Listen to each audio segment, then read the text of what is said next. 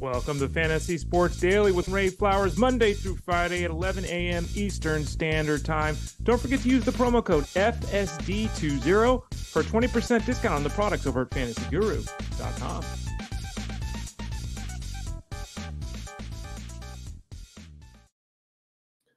Welcome to Fantasy Sports Daily. I'm your host, as always, Monday through Friday at 11 o'clock Eastern Standard Time here on Fantasy Sports Daily. And that is Ray Flowers. You can find me on the Twitterverse, on Instagram. I have a Threads account I don't really use that much. I even have a TikTok page that I never use, at the Ray Flowers, the pace to look for all of that information. You can obviously find me over at fantasyguru.com. You know that by now, right? Tell a friend about the podcast. It's free Monday through Friday at 11 o'clock Eastern Standard Time here at Fantasy Sports Daily. Type it into your local podcast network, Fantasy Sports Daily. We're hooked up with Spotify and Apple Podcasts and Pandora. Are they still doing Google Podcasts anymore? I got to look into that. I don't even know if that feeds anymore, but type us in there. You'll likely be able to find us. You can obviously watch us here on YouTube, youtube.com/@ElitePlusNetwork. And then over at the website, go to the toolbar at the top, Elite Plus. You'll find the show there. Also, I want to thank everyone for all the birthday wishes yesterday. Thank you very much. That was really nice. Appreciate all of that. If you got any questions or comments you want to leave them in the chat today here for the show, and we'll try to address those toward the end of the show. What are we doing today on the show? Well, we're going to talk about some baseball, a little bit of basketball too. Justin Fensterman's going to join us in about a half hour or so. Talk a little bit of hoops, my co-host on Elite Sports Game Time, which is Monday through Thursday from 8 to 10 Eastern Time on SiriusXM Fantasy Sports Radio. We got through 7 innings of the Ronel Blanco no-hitter last night before our show ended. He threw a no-hitter in completion. You probably know that by now, of course. We'll talk a little bit more about Blanco, but Justin will join us in about a half an hour. Before then, you can see we just got a bunch of news and notes here. We'll start out with the Blanco no-hitter in his 8th career start. Yeah, that's kind of rare. We'll talk about the Dodgers who are changing their pitching rotation already. Then a series of players. Josh Jung breaks his wrist. Esteury Ruiz gets demoted. Blake Snell has got a target date for his return. On and on and on. And you can see that we got a bunch of names. We got veterans, like guys that are killing it, like Mookie Betts, guys like Hancock and Houck, who had good starts last night. We'll kind of roll through and stream through what occurred last night, basically the last 24 hours, maybe even the last 14 hours if we want to get 12 hours. What the hell? The last day. We'll talk about that here. And again, remember, Justin Fensterman joins us in about a half hour. Don't forget to use that promo code FSD20, FSD20. for discounts on the products over at fantasyguru.com. Bunch of links we'll show later in the show. You can always just go to the website and click on the Join Now tab at the top too. Okay, let's get after it. Ronel Blanco of the Astros, as I noted. You can see, I forgot, Jose Altuve in the background there, a little Astros nod. Blanco in his 8th career start threw a no-hitter for the Astros last night. 1 walk. He was terrific last night. Threw like 105 pitches to get through the 9 innings.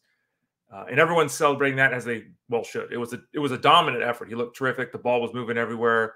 He threw 36 changeups, 34 sliders, 31 fastballs, dropped in 4 curves.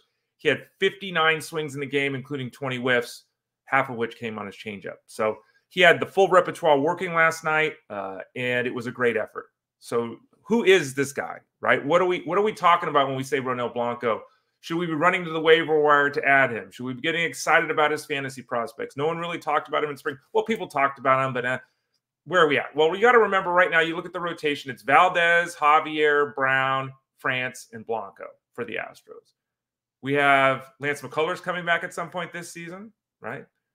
Maybe Luis Garcia comes back at some point late in the year.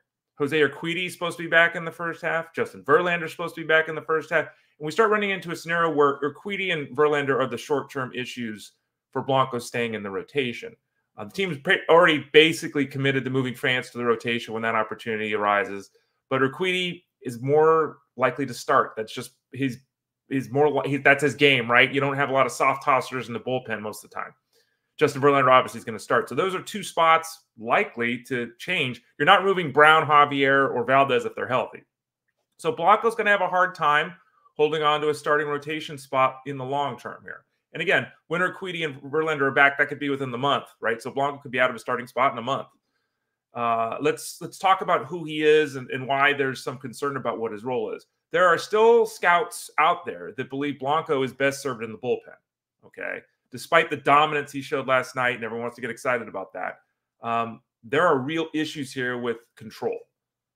And if you look at his minor league numbers, it's 4.2 walks per 9 innings. You look at his major league numbers, it's 4.5 walks per 9 innings. He has control issues. He's had control issues for a while now. And before you think, oh, Blanco must be this young kid, Blanco is 30. I left the pause there. He's 30 years old in like 7 months. He's 30 plus years old. This is his 8th career start at 30 years of age. He began in the majors he began as a professional in North America in 2017. This is not a young guy. Okay, that's something to think about too. It's like, would the Astros, as we saw last night, necessarily hold him back and worry about pitch counts? No. At the same time, he's 30 and he's made 8 career starts. That tells you something too. In terms of what he normally gets in terms of the batted ball, he's basically average ground ball, fly ball stuff. But again, he's previously was awful in the 7 starts he made before last night. As I noted, many still think that his stuff plays up better in the bullpen because of his control woes. So that's kind of where we're at with him. Short-term pickup, sure. If you have open waiver wires, I'm sure he was grabbed last night and all that kind of stuff. But this is a player in total that can strike guys out. He can definitely be a strikeout inning arm. He's going to get a few more starts. Let's call it a handful of starts, kind of as a guarantee, and then we'll see. The walks could be an issue. As great as he looked last night, the next time out, it could be the other, the Jekyll and Hyde thing with him. And remember, he is almost 31. He'll be 31 years old this season. So tip of the cap, a great effort. Let's not get crazy. Let's not go blow fab budgets. Let's not, let's keep this in check, because even if he continues to pitch well, as I've noted, the Astros have a lot of reinforcements coming on the starting pitching side of things, which puts Blanco's ability to stay in that rotation, even if he's pitching effectively, puts his ability to stay in that rotation in some doubt. So now let's talk about some of the other issues we got going on here. We were on air last night when this happened, and I talked about it. Adolis Garcia and then Josh Jung got hit by pitches. And I said it on the Sirius XM show. Again, it's Elite Sports Monday through Friday from 8 to 10 Eastern. I'm gonna do a little video. I don't know if it'll even work. Yeah, I think it'll work. I hope you can still hear me. Yeah, okay. When you're a hitter, and they're both right-handed hitters, when the ball comes inside, what do? You want to protect your hands. So you turn your shoulder into the pitch, right? You take the ball off your back. Okay, so you use your shoulder to protect your hands because the hands are the dangerous part, right? That's what you're supposed to do. That's what they taught me to do when I was 7 years old. Major League Baseball players forget that stuff. They don't need that stuff because they're such great athletes.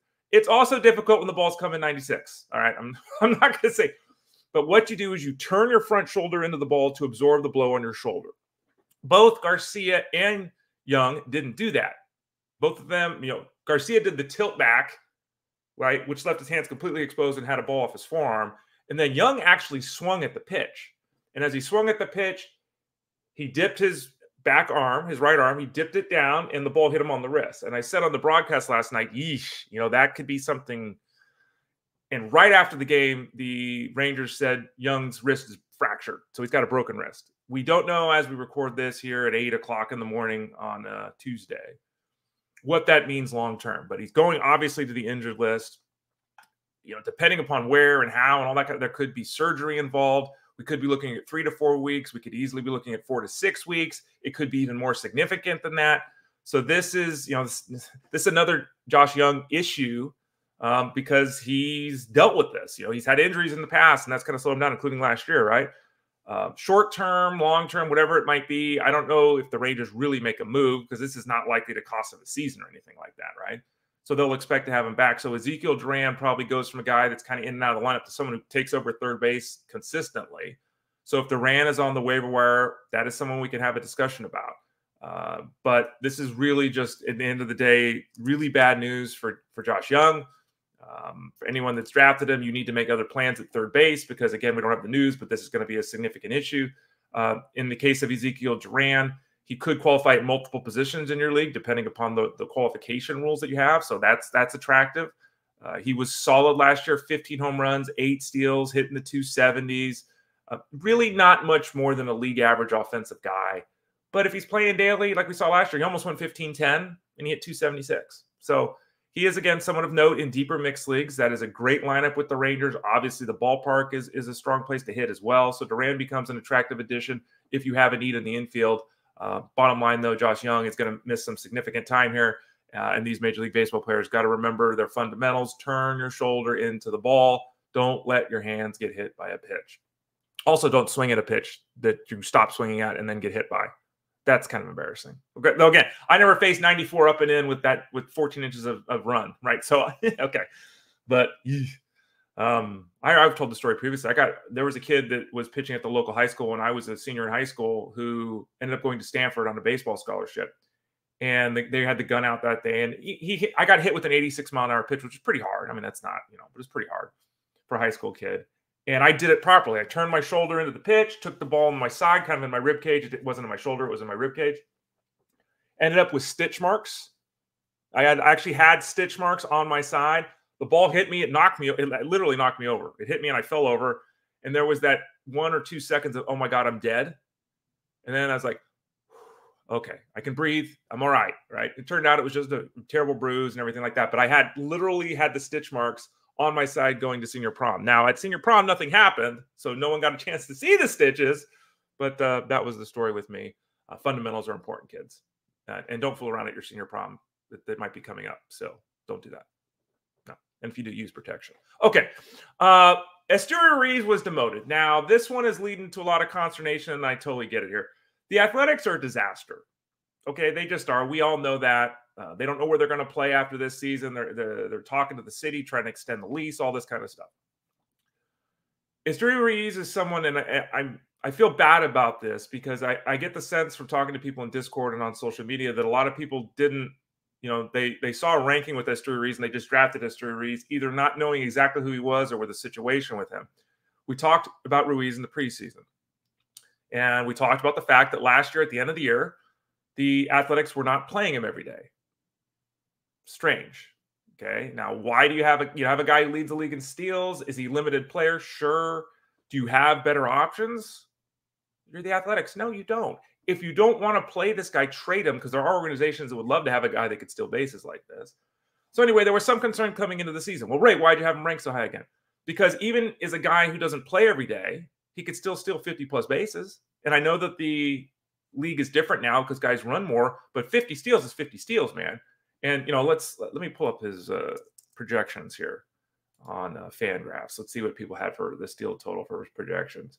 The steal total people had, I think it's been adjusted here. Yeah, it's been adjusted here. You see, like 33 steals for Steamer in 77 games. That's 60 steals in the season. You see Zips with them with 51 steals in 122 games. So again, I think those numbers were higher a couple weeks ago. But anyway, the point is that people were still saying, look, this guy's going to steal 50 bases even in a limited role. That's what everyone thought. Well, the Athletics demoted him. And, David Frost said the following. We saw some at-bats this spring, but the reality is to use his skills, he needs to get on base. He needs to be able to do that on a consistent basis. I'm hoping leading off every day at AAA, it's not a long stay for him down there. Okay. It's 3 games. I get it. Esteury Ruiz in 3 games had a 375 on base percentage. Like, if you're going to make this move, Athletics, you do this before the season begins. You don't let your guy go out there, have 8 plate appearances, get on base 3 times, steal a base, and then demote him. Like, whoa.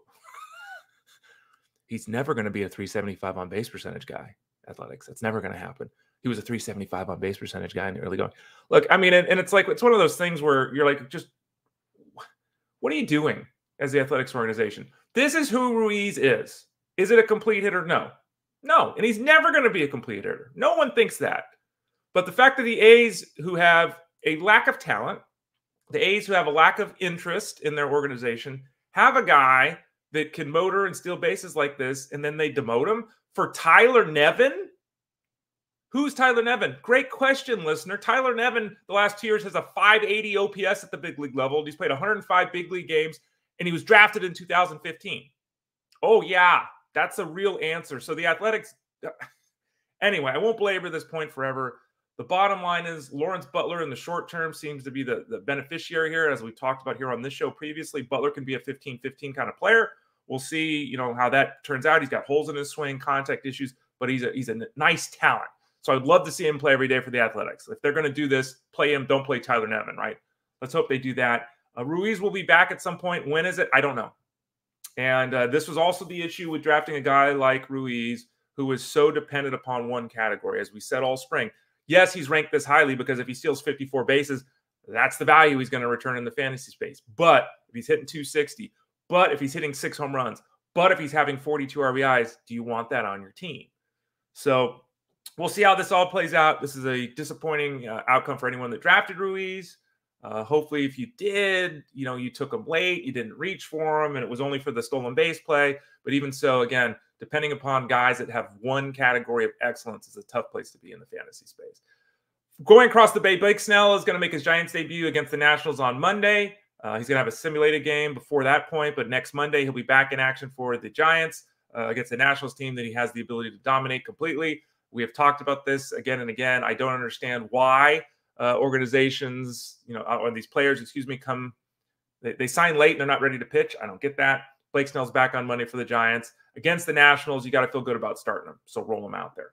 Staying in California, I don't know what this is all about. Now, I know what this is about, but I don't know what this is all about. I don't know if you saw this. I started writing my cash game breakdown last night, started looking at the pitchers part of things, started writing up Tyler Glasnow. Tyler Glasnow was set to start for the Dodgers. Then the news comes out last night. The Dodgers are pushing everyone back. They're going Ryan Yarbrough in a bullpen game. It's literally 1 week into the season. Now, the Dodgers played a couple of games in Korea. Fine. Okay. It's 1 week into the season. 1 week into the season, the Dodgers, who, as far as we know, have no health issues in their rotation, are going to a bullpen game. Don Drysdale and Sandy Koufax must be vomiting. Everyone in the Dodgers rotation is getting pushed back. And this goes back to the discussion we had mostly around Tyler Glasnow at the start of the season. But the Dodgers are going to treat all these guys with kid gloves, as they say. No one on the Dodgers throws 180 innings. It doesn't happen. No one on the Dodgers makes 30 starts. It doesn't happen. Look at the last couple of years. It's not what they do. And you can't be more clear about that than going into a freaking bullpen game less than 10 games into the season. This has got to be a concern. Again, I would have never taken Tyler Glasnow where he's being drafted. I thought that was ridiculous, absolutely ridiculous. And I said it all spring. But taking any of these guys, Miller, Walker Buehler, Yamamoto, any of these guys, the Dodgers aren't going to let them throw 180 innings, are they? Less than 10 days into the start of the season, or 10 games into the start of the season because they played it early. They're going to a bullpen game. Welcome to 2024. Ugh. I could go on for that one for a long time, but I'll just let it go. That's just really disappointing. Really disappointing. Some other news and notes. Mike Clevinger returned to the White Sox. He signed a free agent contract there. It'll take a while to get up to speed. We'll see how long that takes. Not a sexy or exciting signing, of course. An innings eater, AL only play. Yeah, absolutely. Mixed league. We'll wait and see matchup base and all that. And again, I'm not clear at this point exactly when he's going to debut. So we got to work through that a little bit. His teammate, Eloy Jimenez, is day-to-day with an abductor strain. Byron Buxton, Giancarlo Stanton, Mike Trout, Aaron Judge, Royce Lewis, Eloy Jimenez. As we talked, these guys are going to get hurt. And this is now the second issue that Eloy Jimenez has had, and it's April 2nd. First one ended up being minor. He missed a day or two and then was back in the lineup. This one might be minor too. Kind of doubt it. Kind of doubt it. Their team is hopeful that he won't need to be placed on the injured list. Kind of doubt it. Eloy Jimenez, I can only imagine what it would be like to be an athlete that's like Buxton or Jimenez, these guys, or Lewis, just these phenomenal talents that when they're out there are fantastic. Like everyone knows how good they are. They know how good they are. And to just not be able to do your job because your body just continually breaks, it must be so frustrating. But I'm frustrated playing in the fantasy space. I can only imagine what the players are like. But bottom line is Eloy Jimenez, we'll see. I'm not expecting good things in the short term, but hopefully I'm wrong, though history suggests I probably will be right. Another pitcher who recently signed is Jordan Montgomery. He's going to AAA Reno on Sunday. He threw a 50-pitch bullpen session on Monday. He's going to make that start down in the minors on Sunday. I thought we heard he was up to 75 pitches, so I don't know why he only threw 50 pitches on Monday. I don't know. He'll be back in April. We talked about it when he signed with the Diamondbacks. It's like, look, if I'm a Montgomery owner, I'm not expecting much in April. Maybe I'm wrong. Maybe by mid-April he's rocking and rolling. But the good news is he's going to make a start on Monday. They'll see how that goes. I don't know if he'll need multiple starts in the minors. I don't know if the one start will be good enough, and then he'll be back in the rotation like next weekend. For the Diamondbacks, we'll obviously have plenty of time to talk about that. But rounding into shape, I guess, as they say, is Jordan Montgomery. Another Jordan Romano, has got a big day today. Now, he's on the injured list with an elbow issue. It's called inflammation. He's obviously on the injured list with Eric Swanson. The Jays, have said all along the issue is not a significant one with Romano. He should be fine. They don't have any surgical concerns. They don't think there's anything structurally wrong. He's going to throw a bullpen session today, and then we'll see. So this is a big one because if he comes to that clear, maybe he doesn't even make a minor league rehab assignment. I don't know. Maybe they send him down and he's back pitching for the Jays on Saturday, right? So this could all escalate quickly in a good way with Romano. If he goes out and has any issues, then we got a problem. So today is big for Jordan Romano. It's big for the fantasy folks that drafted him, expecting those 30-plus saves, which he could still obviously get to, even missing a week here or two at the start. And it's also big for the Blue Jays, who are without their top two relievers right now in the pen.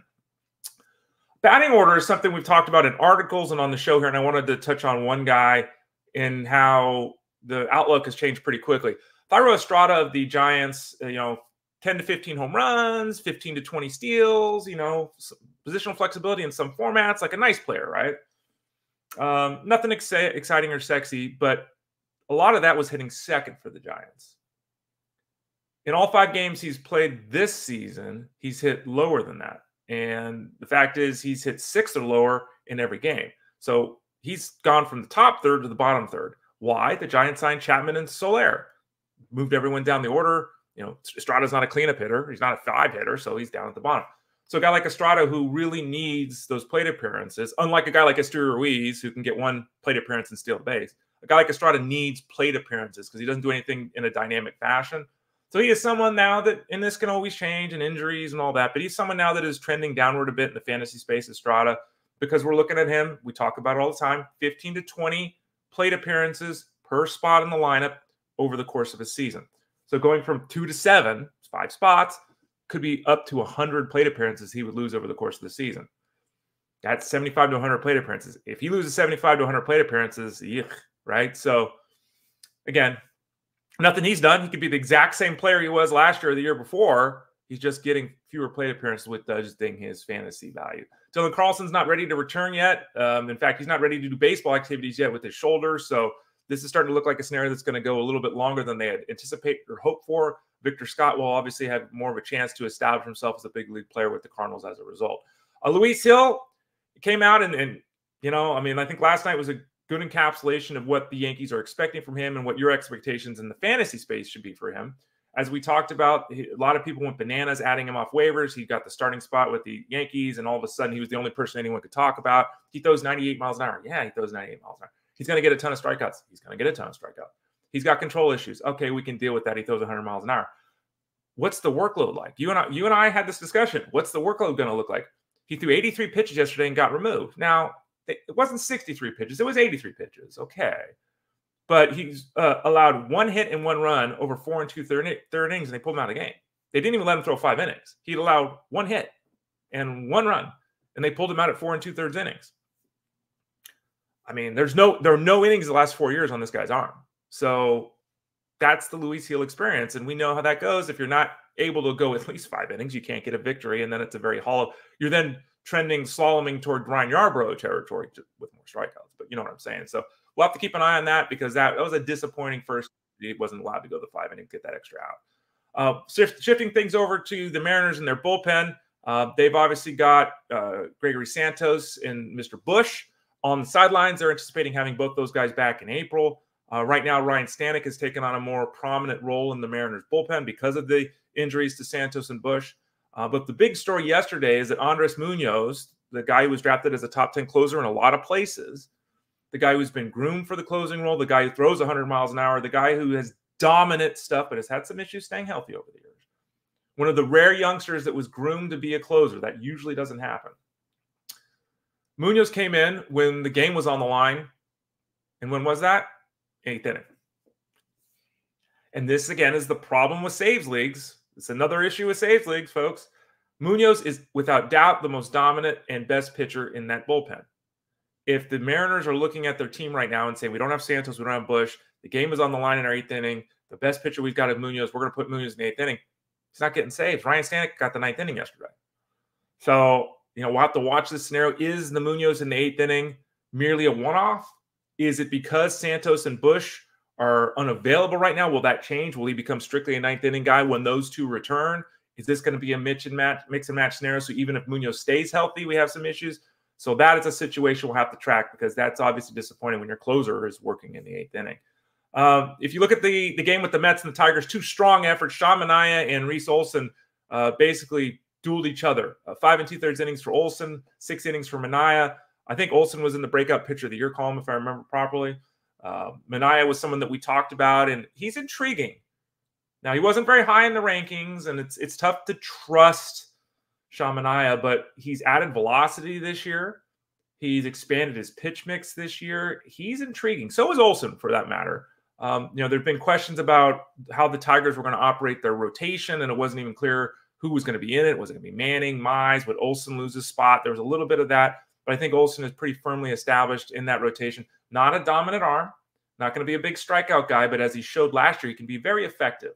I think in the case of Manaea, he's a little more intriguing because of his background, because of his pitch mix, because of his ability to miss bats. But both those guys were really good. Now, the problem is that next time that Manaea pitches, he's going to be facing the Reds in Cincinnati, if I'm not mistaken. That is not a good space to pitch. Ruiz Olson is going to face the Athletics. That is an excellent place to pitch, as we saw with Tanner Houck last night, throwing the shutout against the Athletics. So Ruiz Olson, short term, better pickup because he's got the matchup. Manaea might be the better guy long term. But anyway, both of them pitched great yesterday. Ryan Pepiot pitched like butt. He gave up 6 runs in 5 2/3 innings. Back-to-back, walks to start the game, and here we go. And he never caught up. Bright future. It could be as soon as this year where he really delivers. But the issue with him, just like it was with Manaea, we just talked about, is that the next start for Pepiot is against the Rockies at Coors Field. So terrible first outing from Pepiot. Next outing that he's lined up for is one of danger. So we're going to have to wait a little bit to get him active and in that lineup in the fantasy space. Let's take a look here at some news and notes before we welcome in Justin Fensterman, see if anything's popped here in the last few minutes. The Dodgers selected the contractor Nelson Lamet to help their bullpen out because we know they're not convinced of what they're doing in the starting rotation. By the way, James Paxton last night blanked the Giants for 5 innings. Great news. Walked 5 guys. Not great news. But it was a decent effort for James Paxton. He's another one of these streaming options in mixed leagues that you can take a look at and think that maybe you can do. Maybe you can get a little bit of something out of him. Teoscar Hernandez, who we talked about on the show yesterday, hit his 4th home run yesterday. He's on fire to start the season here. So that's great news for anyone that rostered him. We talked about the concerns with contact and all that yesterday on the show. Anthony Volpe was 4 for 4. Looks like those swing changes he made are taking hold. And that is something that he really diligently worked on in the offseason. He struggled last year, batting average, struggled last year to get on base, came to camp with a new approach, said, I'm not going to try to hit 30 home runs. I'm not going to try to hit 25 home runs. I'm going to spray the ball to the field to be a better hitter. And he's off to a great start doing exactly that. Kyle Gibson allowed 2 runs in 7 innings against the Padres. Gibson throws like 5 or 6 pitches. He's not an easy at bat. He's not a hard at bat. He's just a wily veteran that the Cardinals will hope to do what he did yesterday, which is give him innings effectively. Not sexy or exciting in the fantasy space at all. But he is obviously someone that I think a lot of us at some point this season are going to add off the waiver wire and say, I need a boost at the starting pitcher spot. Give me Kyle Gibson. He did that in his first effort yesterday. Okay, use that promo code FSD20, FSD20 for the discount over at fantasyguru.com. Before we bring in our next gentleman, everyone should know that this gentleman we're bringing in is on Elite Sports Game Time Monday through Thursday from 8 to 10 Eastern on Sirius XM Fantasy Sports Radio. That's channel 87. Justin Fenster and myself run that ship for 2 hours every night, Monday through Thursday. Live updates. We're talking hockey. We're talking basketball. We're talking baseball. Lots going on. So we're updating things. We were talking about the hit by pitch last night with Jung. We were talking about the no-hitter with Blanco. We were talking about the situation on the basketball side of things. And if you want to get involved more directly with the basketball side of things that Justin helps lead the crew over at fantasyguru.com, sign up for the all-in package right now. We dropped the price to $39. it's DFS and wagering combined. So you get both packages for one, which if it was just for basketball would be fantastic. But it's not just for basketball. It's also for NHL and PGA and MMA and soccer and racing. All of it, one package, all the articles, all the wagering. Get it. It's the all-in package. Go to fantasyguru.com, click on the Join Now tab at the top right to get involved there. And if you do that, you'll be getting more than just seeing Justin Fensterman on a Tuesday here on the show. You'll be getting Justin Fensterman's work at fantasyguru.com. So we'll welcome in Justin. Justin, how are you doing, my friend? Appreciate you taking the time on this Tuesday morning. Ray, it's great to see you again. It's been a long time since we last spoke. I hope you had a great night when it came to your birthday. Lobster, how can you go wrong, right? Yeah, we thought we were going for the sandwiches and everything like that. We switched it up last minute. There's a New England lobster shack. So I got the lobster roll. We ordered a side lobster, had a flight of little beers. Nice. So it was a pretty good night, Justin. How are you at cracking? Like, it's a lot of work to get in there when you get crabs and lobster and stuff. Do you mind doing that? You know what? I don't, because the rewards are so great. Once you get to the little bones, then it makes it very tough. But the crusher claw, which is the bigger claw, I did a report on lobsters in 5th grade, so nice. I know a lot about this. The crusher claw has the more meat in it than the ripper claw. The claw that looks like more like the shredder. Right. That one doesn't have as much meat in it. So if you're going to put all your effort in somewhere, you're going for that crusher claw. So I love doing it. But at the same time, Ray, nowadays, when you go to a restaurant, it's already kind of pre-cracked. I don't mind not having to put it in the muscle as well. Yeah, you got to pull the little part of the claw, pull it out, and then oh yeah, I got that claw. I think the claw tastes better too.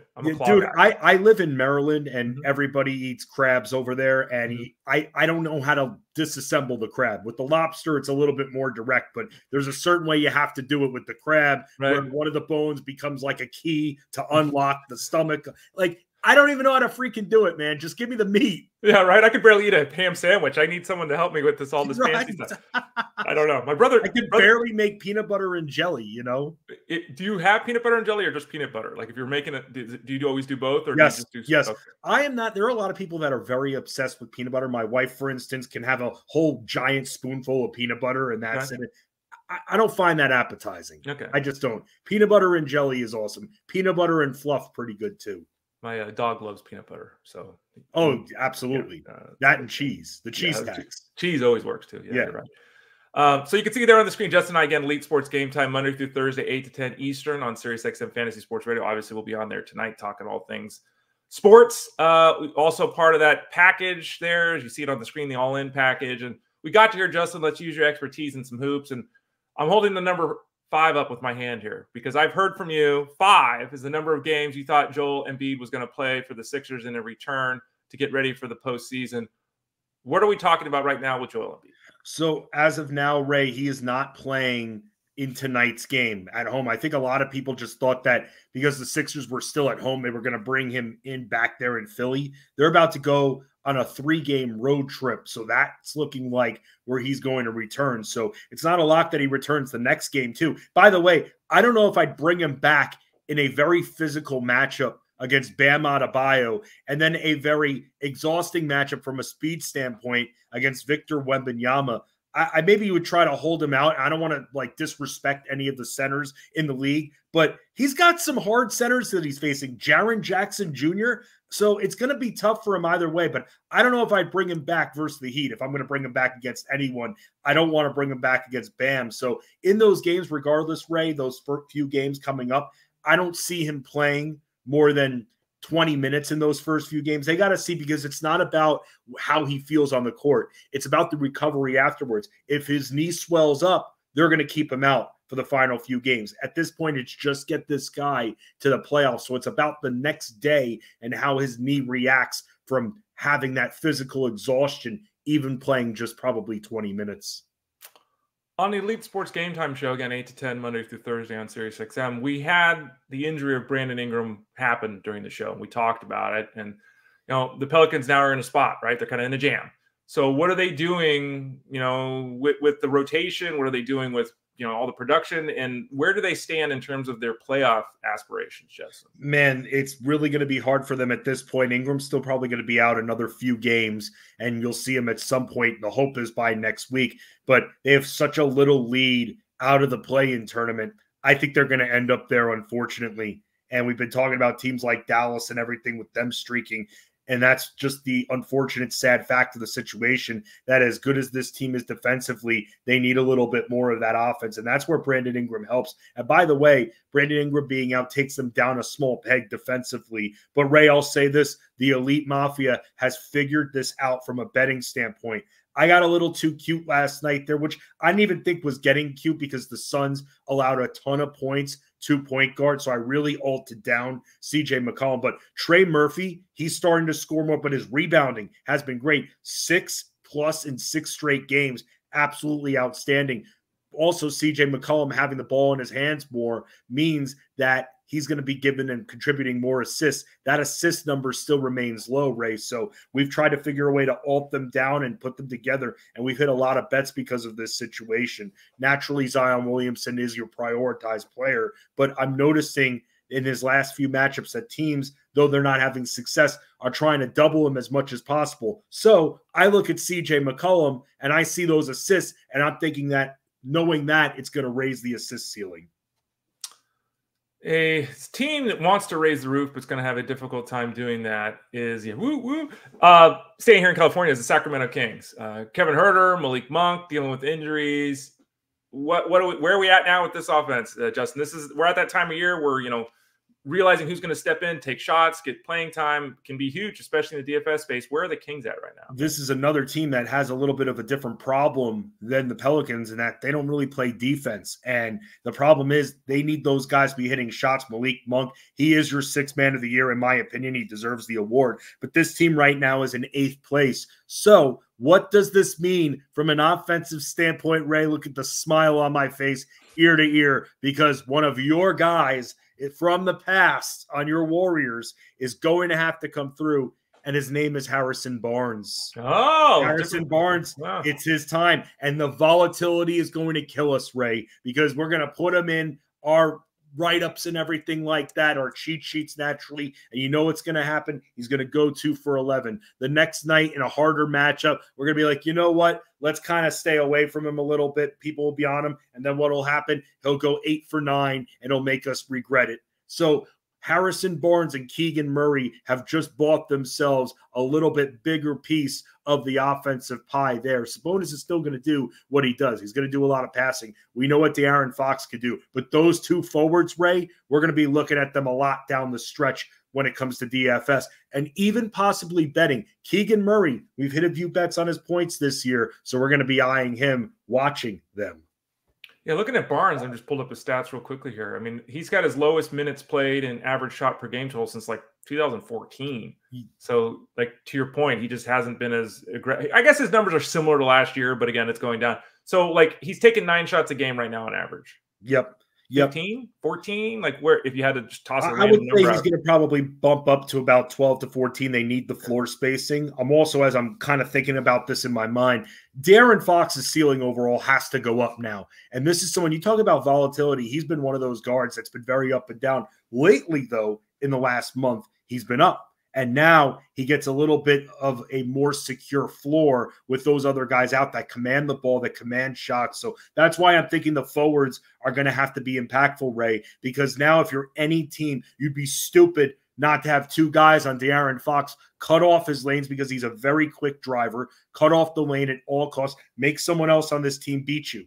And if you have to make Sabonis beat you a little bit, okay, Sabonis beats you. Who else is going to beat you? It's got to be those forwards. So Keegan Murray, Harrison Barnes, we're keying in on them. Justin Fensterman, you can follow him on social media at Fensty Sports, joining us here on the show, talking some hoops. Jalen Johnson is back. What does it mean for the Hawks? Are they a shoe-in to make the playoffs? Is this like that much of an impactful move for them? Because I know they can't have DeJounte Murray shooting it 44 times every night. No, they can't. And we actually see that, Ray, that when Jalen Johnson's in, DeJounte Murray recently, since Jalen Johnson, before he got hurt, that his production overall went down. And remember, this is with Trae Young out.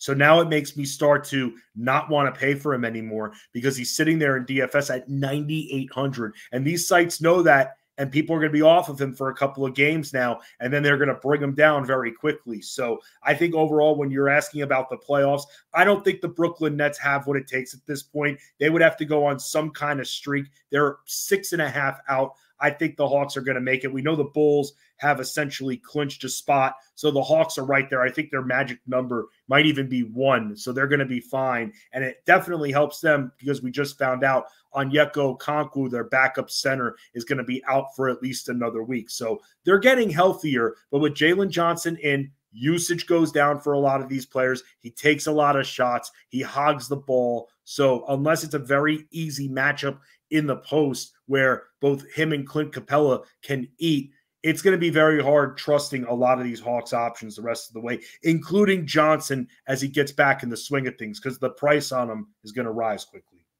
Speaking of the price in the DFS game, basketball is different, I think, than some of these other sports where, there's issues with guys being in the lineup in, December. Once we get toward the end of the season, then we start really dealing with teams falling out of the playoff race, that kind of thing. Are there any teams that were, whoa, let's be really cautious before we plan on building around these guys coming down the stretch here? Are there a few teams that are standing out to you with some level of concern, Justin? I mean, the Charlotte Hornets definitely one of those teams. I mean, we've seen them already start ruling out guys for the season. I'm trying to think who else they got. I mean, it wouldn't be surprising if all of a sudden Brandon Miller gets some kind of cough and doesn't play the last few games. I'm hoping they don't do that. I think the fans that pay for those tickets deserve better.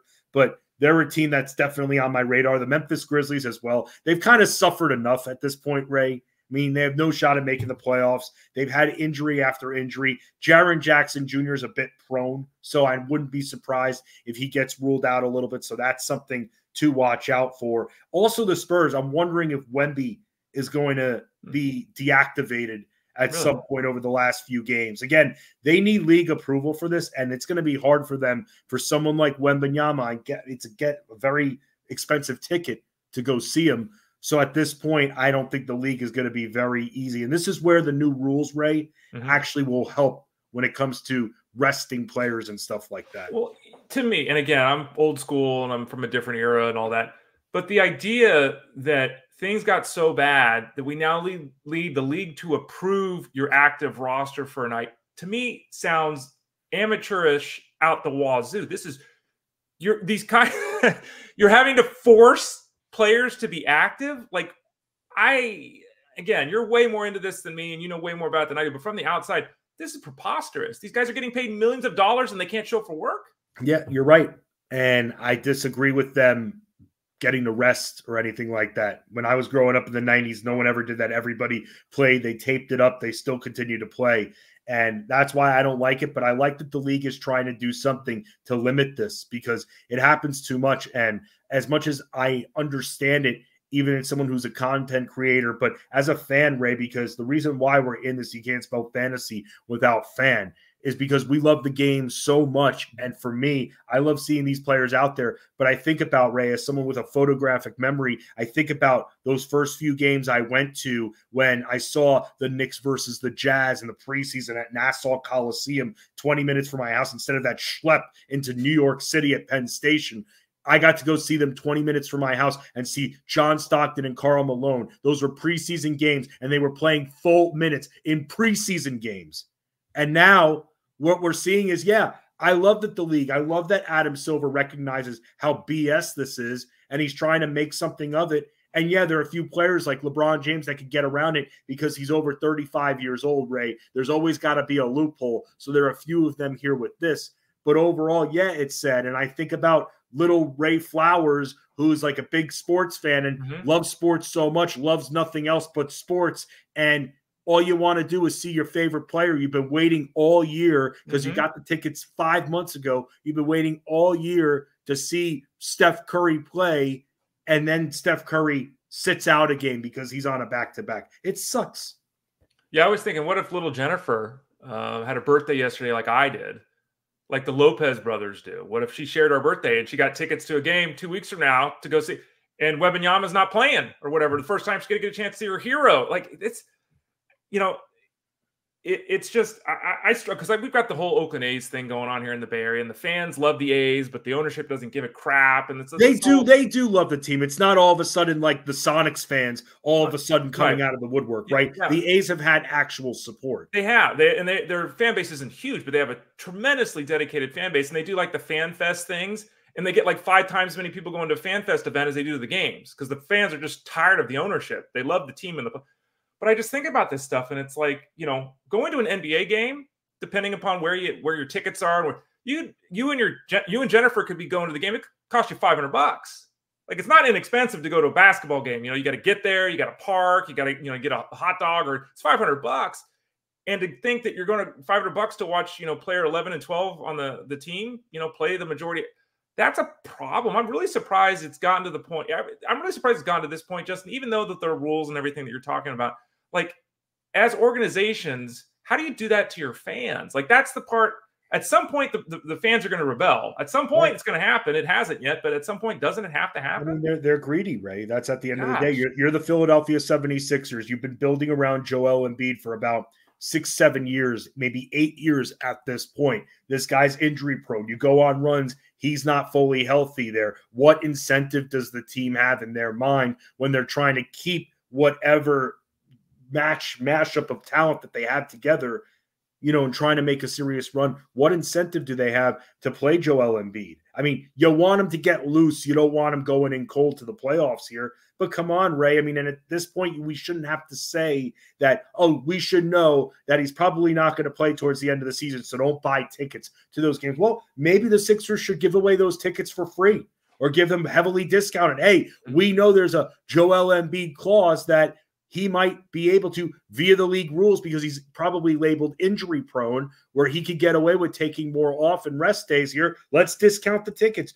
Do something about it to improve the fan experience. Then, if we know that there's a risk that if we want to go at the end of the season before the playoffs, then there's a chance, probably 70% chance Embiid's going to miss the game.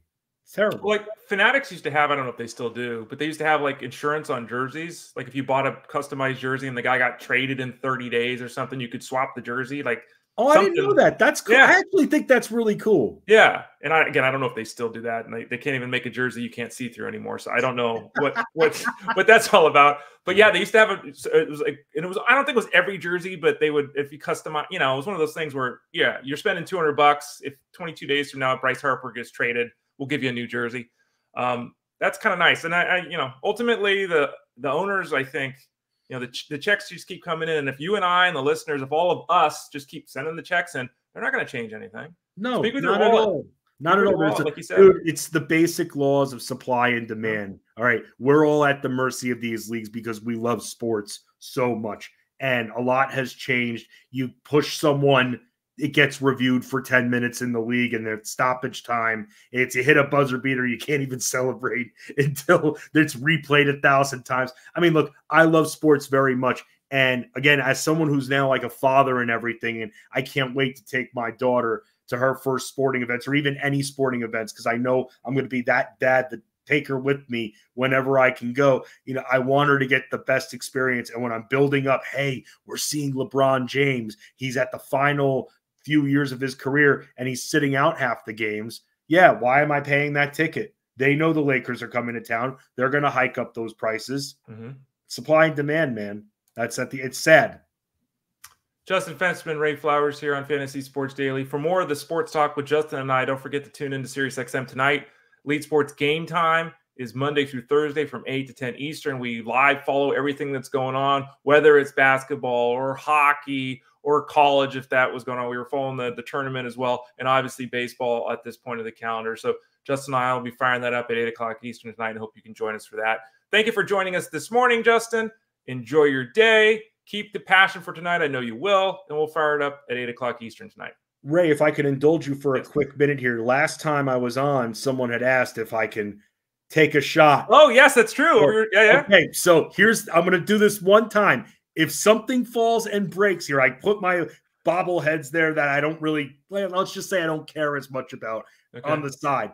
If something breaks, I'm not doing this again. If something doesn't break, I'll take a shot every week. Did you practice? No, I did not practice. Here we go. Okay. 3, 2, 1, 2, 3. I swear I did not practice that shot. Well, even if you did, you better caption this, Ray. Wow, I wish I had photos. Yeah. Thanks, open, Ray. Hey, man. Justin Fensterman, NBA, you need to listen to this guy with what you're doing with your tickets and the discounts and all that, because dude just hit it over the back. If you need help with marketing, call Justin Fensterman. He'll hit the shot. That was pretty epic, Justin. Off the backboard, too. Nice touch. Now I'm gonna go work for the Harlem Globetrotters. That was great, Justin. Good shot. Thanks for joining us, buddy. I don't know. Maybe that should be a one-off because I know you made it. So I don't know. I'll leave it up to you. Okay. That's pretty cool, though. That was really a nice moment. It wasn't even photoshopped or there was no CGI involved. That was real. Justin, thanks for your time. I'll talk to you tonight, bud. See you later, Ray. All right, that's Justin Fensterman there for you, folks. What a shot by Justin. Hitting it over the shoulder there. For those of you that can't see it because you're not watching on YouTube, at youtube.com/@ElitePlusNetwork. We do have a live feed. Justin took the little basket, shot in the mini hoop behind him, over his head, without looking, probably, 6-7 feet off the backboard and in. Justin Fensterman is a man who got it done with that. Okay, let's look at some news and notes here. Some questions from all of you in the chat room before we disappear. Mark P says, Mark, Google Podcast is either dead or will be dead this month. Yeah, I remember reading that. I couldn't remember if it was last month or this month. If it's still up, Fantasy Sports Daily is there. If it's obviously defunct, then you have to find something else. Paul M says, happy belated birthday. Thank you, Paul. Really appreciate that. And again, thank you for all the well wishes. Eric S. also happy belated. Thank you, guys. I really appreciate that. April 2, actually, today. I don't really know what that is, Mark. Oh, April 2. I guess that's the day the podcast is dead. Well, there you go. So find us on Spotify, find us on Apple Podcasts, find us on Pandora, type in Fantasy Sports Daily. Matthew A., did you try to tell us you were 20 years old when you started at SiriusXM? I don't think I did. No, yesterday? No, I don't think I did. If I did, I was joking around. I think I said 32 or something and kind of laughed and then went, ha, ha, ha. Clearly, I didn't start at Sirius when I was 20 years old. I did start at SiriusXM Fantasy Sports Radio the day the channel started. I was there on the first day of the network. Was it 13 years ago at this point? I was on the first day, but yeah, no, I wasn't 20 years old. When I was 20 years old, I was having fun with my Mustang Cobra, burning out and laying posi traction on the street, though not racing to the point where I got arrested and got in car accidents like Rasheed Rice. But anyway, let's see. Greg Martinez, Ray, I hate these new MLB jerseys. They look cheap. There's been a lot of that. I think they're still working on refining it. Nike obviously missed the mark. There's no debate with that. They're see-through. The lettering is small. Some of the lettering was not even, it was askew, wasn't even done properly in preseason. I haven't heard of as many complaints here of late as we were hearing a month ago. But yeah, there still needs to be some work done there. And Andrew M says, I'm late, but I had to say hi. I'll listen back on the app. That's right. You can listen on YouTube, youtube.com/@ElitePlusNetwork. At the website, go to the Elite Plus tab at the top. And again, your podcast form if you want to consume us that way. Metal Lark Fensty, should have put that on, Paul. Yeah, pretty much that's what we got. And Jason L, that was awesome. Yes, that was an awesome shot by Justin Fensterman. Okay, so thanks for listening today. We'll be back tomorrow here on Elite Sports. Oh, excuse me. See, this is what happens when you get all confused. We'll be back tomorrow on Fantasy Sports Daily at 11 o'clock Eastern in the morning. We'll also be back on Elite Sports Game Time tomorrow night. Wednesday is a big day for me. I'm here 8 to let me say East Coast time. Wednesdays, I'm here 11 o'clock Eastern with all of you on Fantasy Sports Daily. Then I go with Jeff Manns on the Elite Sports Show, which is 3 to 6 Monday through Friday on SiriusXM. I'm on with him for 3 hours for that. Then I do the 2 hours later with the Elite Sports Game Time from 8 to 10 Eastern. So Wednesdays are my big day. It's 6 hours of talking. It's a lot of fun. So if you enjoy Ray Flowers, I guess Wednesday is a big day for you too. If you don't, yeah, still listen. I think the information is pretty good. Jeff is great. So is Justin. So at least you've got that going for you. Head over to fantasyguru.com. Use that promo code FSD20, FSD20 for the discounts over at fantasyguru.com. Get the all-in package. Get the football preseason package. Get the DFS and wagering for baseball. Become an MVP member and get it all. Head over to fantasyguru.com and let us help you to win in 2024. I am Ray Flowers, and this has been Fantasy Sports Daily, powered by fantasyguru.com. Talk to you tomorrow.